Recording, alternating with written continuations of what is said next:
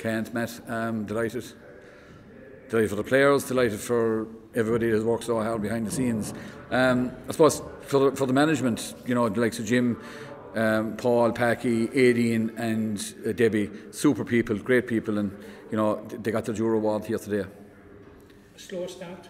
Yeah, we kind of struggled to break them down, especially they played players behind the ball, and when they did that, it took us ages to break them down. But when we broke them down, then when we got the scores, I think the girls settled down.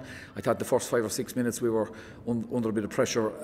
I thought the nerves were there, but the very minute we got wit in Croke Park, and we really moved it up. We moved it up a gear, and I think we got some vital scores before half time. They were the main thing, and we drove on from there.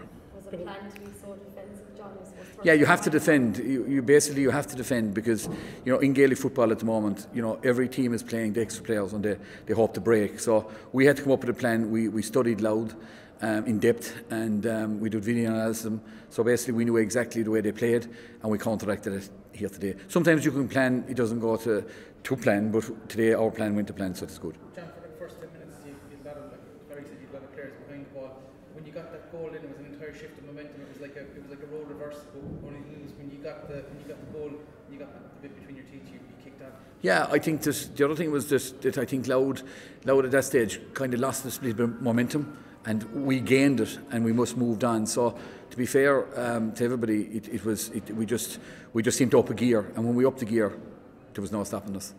John, a couple of early frees, we opted for a shot free rather than taking a pot. Yeah, look, you can plan all you want, Matt, but I know you're right, we did. But in saying that, at the same time, we had to get used to playing in Croke Park. This is our first time, some of those girls inside there. So, we probably took the wrong option, but as we settled down, then we got it right. John, when you did settle down, your play, support running in particular, was outstanding. Yeah, Jerome, we walked off the shoulder an awful lot in training. I think the girls were sick of us running 4s and 3s and 2s coming up the field with the extra running and breaking from behind, and that kind of we instilled that into him. I think Jim Moran doing a great job with his game plan. We studied the game plan very, very well, and we walked off that. So when we were walking off of both defensively coming out with the ball, we wanted to make sure that we just drove on with it, and that was the main thing. You can have all the game plans in the world, but to get it to come. Yeah, I think 100% on our final day is a fair achievement. Yeah, Jerome. But they're a special bunch of players, and today was a very special day for them, and there was a calmness in coming up yesterday. There was a sing song in the bus, and this morning you'd hear a pin drop in the bus. So they focused the very minute they left the Red Cow, and they just walked from there. And we knew in the dressing room before they went out that today was going to be Limerick's day. You probably warned them at half time of a bit of a risk. Yeah, look, we were up. I think back now while we were up at half time, but 10 points, and you can sit in the lead and you can drive on, and we drove on, thank God, and we got some great scores. John, we all knew about the potency of the attack coming up and what was in reserve. The defence stood up to the mark today. Yeah, I thought Christine Reedy was excellent, super cornerback. I thought the work rate of our backline, Eva Hartigan, came out time and time again with ball. So, Cathy Mee in the half back line defended very well and carried the ball up the field and caused problems for Louth, because Louth then had to, when we went to Sutton, when we passed the halfway line, they had to defend it, and they were trying to break as well to get scores. And look, the girls were absolutely immense.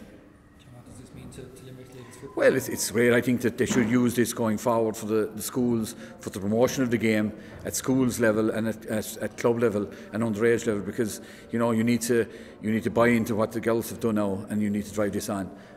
I think that hopefully that everybody, the underage structure within the county and the county board should sit down, plan this, and basically feed off it, because last Tuesday morning there was a fantastic breakfast in the Woodlands, and we should be promoting ladies football, but we're absolutely delighted to be All-Ireland champions. And just one thing that you touched on at the start of the year when I was talking to you was consistency.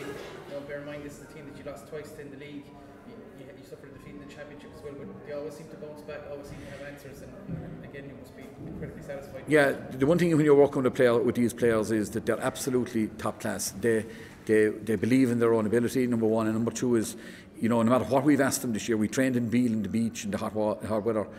We spent a day above in Offaly in a training camp, and they bought into all this. You know, sometimes you might get a group of players that wouldn't, but these players did, and we just drove it on, and they're absolutely immense. I couldn't speak highly enough of them. It's been an incredible few weeks for Limerick. Yeah, it's massive. So John Kiley here a few weeks ago at Limerick, and they have handled themselves very, very well, and we fed off their energy, and we fed off their you know, everything that they did brought something special to the city and the county, and you know, anyone that buys into that fantastic win a couple of weeks ago here in Croke Park, and we bought into it, and you know, we fed back off it, and you know, we're here today. You had a quiet word with him on Tuesday morning. I had. Did he tell you? Well, look, John is a great man, a great leader. Loves his sport, loves everything, and I'd like to thank him for he came out and you know, supported us, and we spoke on it, like as he said when you were interviewing Matt, you know, stick to the process, which we did today, stick to the game plan, and that it'll come for you.